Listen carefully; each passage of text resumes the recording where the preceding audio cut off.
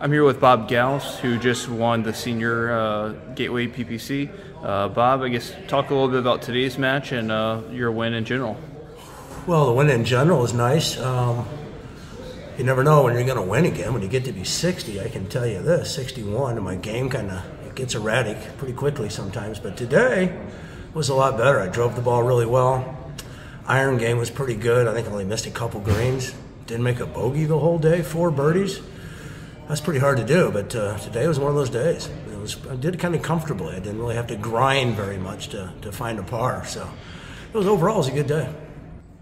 So you get to move on to New Mexico out in October. Talk a little bit about what you're hoping to do out there and what that means to represent the Gateway PGA section. Well, I mean, the ultimate goal is either win or finish in the top 35 to get in the Senior PGA.